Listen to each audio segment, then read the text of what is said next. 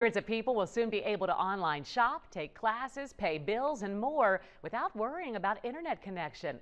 Rappahannock Electric Cooperative and Firefly teamed up with Greene and Albemarle counties to bring high-speed internet to underserved communities. In a celebration Monday, dozens gathered to speak about the construction and connection that is underway.